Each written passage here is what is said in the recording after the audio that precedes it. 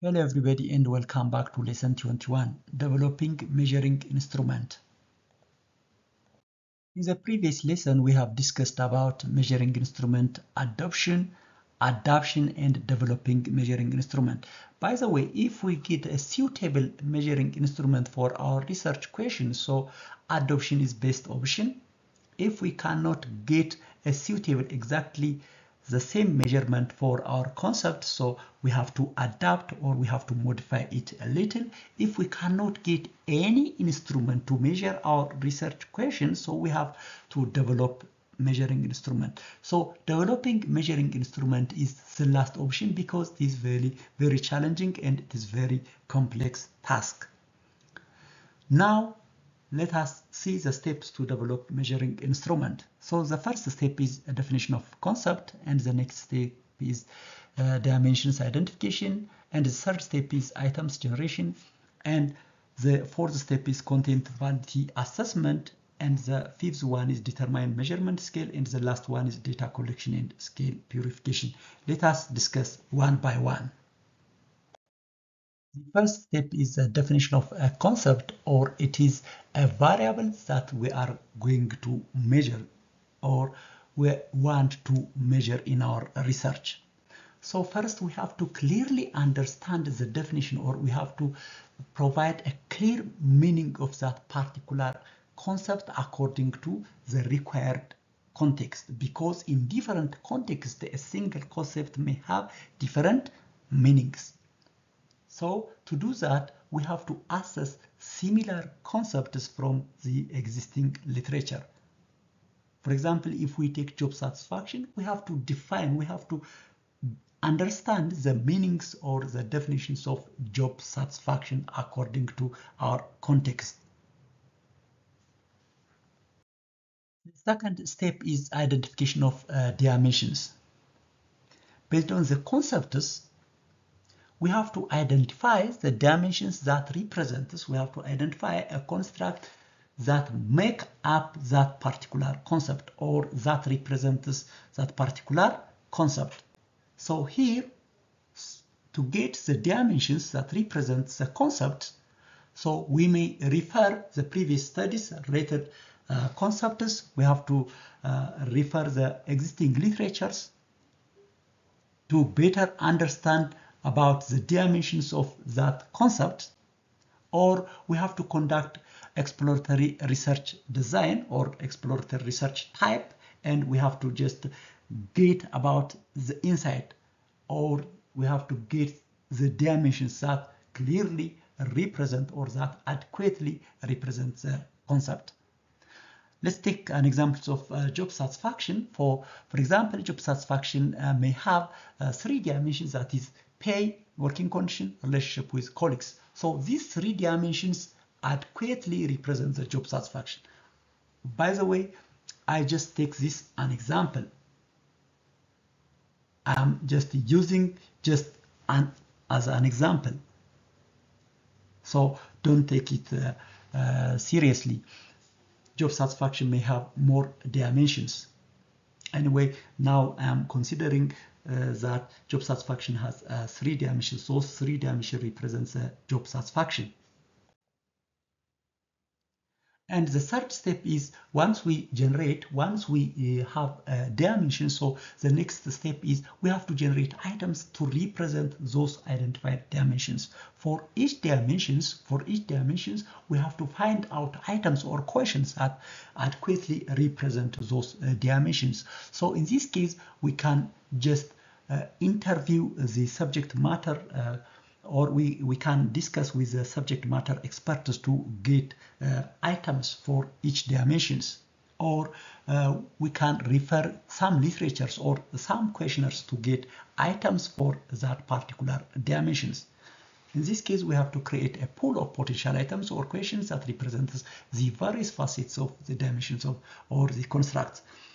Let's continue with the previous example, that's job satisfaction having three dimensions. So for each dimensions, we have to prepare or we have to collect items to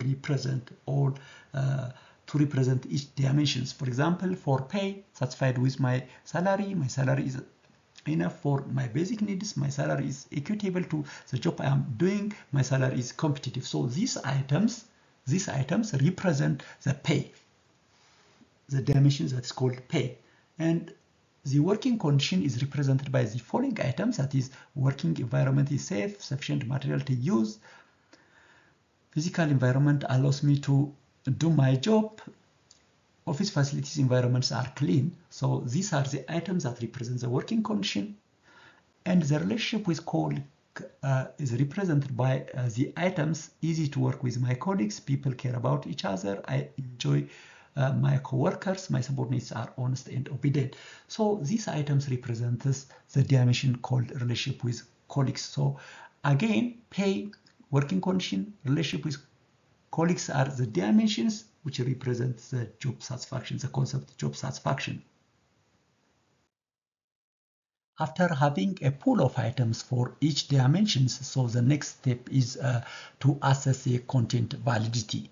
So to assess the content validity or to ensure the content validity of our research instrument, so we have to provide that items for the subject matter experts to get a review or to get a feedback whether those items adequately represents that dimensions or not. So based on the feedbacks that we obtained from the subject matter expert, we have to adjust or we have to eliminate some items that doesn't have any relation or that doesn't represent the dimensions, or we have to add some or more items that better represents the dimensions.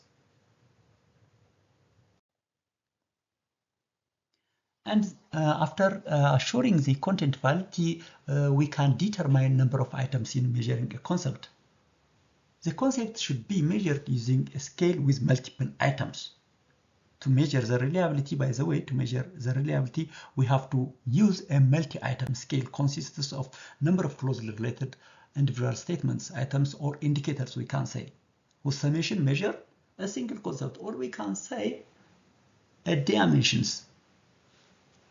The general guideline or the general principles of the items or the questions should be: the statement need to be closely related, they represent only single construct, we can say, or dimensions, they must completely represent the construct to be measured with a multi-item scale, and the last one is minimum of 3 items is necessary to achieve acceptable reliability. A single dimension, or we can say a single construct, should have at least 3 items to be represented so as to have achievable or so as to have acceptable reliability. But as we know, commonly we see that there are 5 to 7 or more of items for a single construct to measure. Step is determine the measurement scale. The scale might be odd or even number categories according to the opinion or the judgment of the researcher. In the case of odd number, the midpoint typically represents a neutral position. But in the case of even number, there is no neutral position. That means in the case of even number, there may be yes or no. So there is no neutral position. Agree, disagree, no neutral position. Anyway, if there is a judgment that the researcher that some portion of the sample is likely to feel neutral about the issue being examined, so odd number category is used, that is 3 scale, 5 scale, 7 scale, and so on. For example, when we use 5 scale, that is strongly disagree, somewhat agree, strongly agree. So here there is a neutral position that is neither agree nor disagree.